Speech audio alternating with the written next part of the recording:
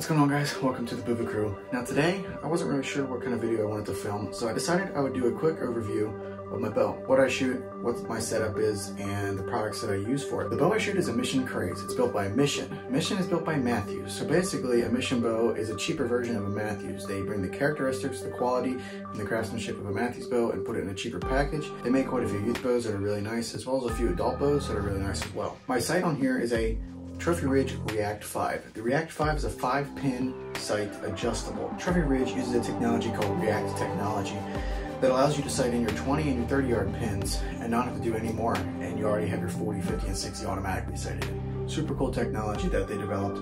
They don't make this particular sight anymore, but they make a lot of new versions and variations of it. The particular version and variation of this sight is the Trophy Ridge H5. They also make an H4, which is a 4-pin. The rest that I have on my bow is a Ripcord Code Red rest. This is a really nice rest. It's $100. It's nothing too special. They make a couple variations of the Ripcord rest.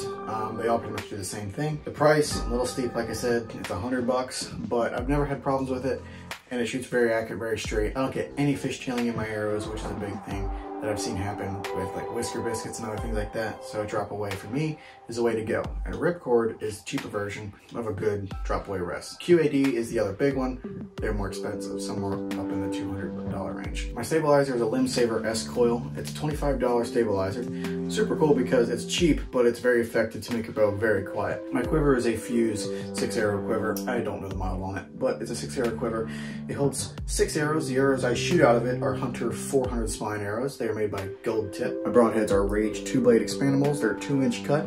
Super cool. Haven't shot any deer with these particular ones yet, but last year I did shoot a deer with an 1.5-inch version of this. Did devastating damage.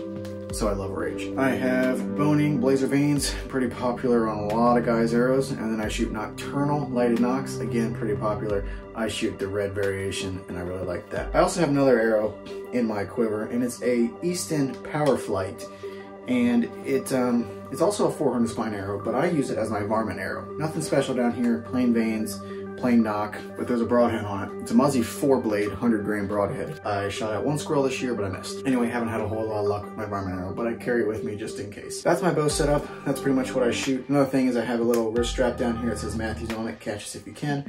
I used to have a braided wrist strap, but I didn't like it because when it dry rotted, it snapped and broke, and I didn't want that again, so I got the elastic wrist strap, and it's really adjustable and it's nice. I have a peep sight that does not have the rubber strand thingamajig. It just looks cleaner like this, and I like it better than that big bulky thing.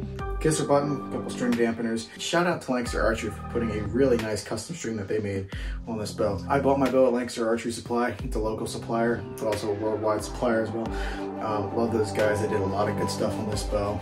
They built the string. Pretty much bought everything there except for the sight. And along with the bow, my release is a True Ball Max 4 Pro. I love True Ball. It was expensive, like 90 bucks, but it was worth it. I've had it for 3 years, never had any problems. Shot almost all my deer with it, and I just love it. I love a handheld release. It's how I like to go. That's my bow setup. That's what I shoot. And if you guys want any of the stuff that I shoot and have on my bow, links in the top of the description. You can go check them out there. And if you're a new subscriber, go down below, hit the subscribe button so you don't miss another video. Thank you guys for watching. Hope to see you in the next one. Catch you later.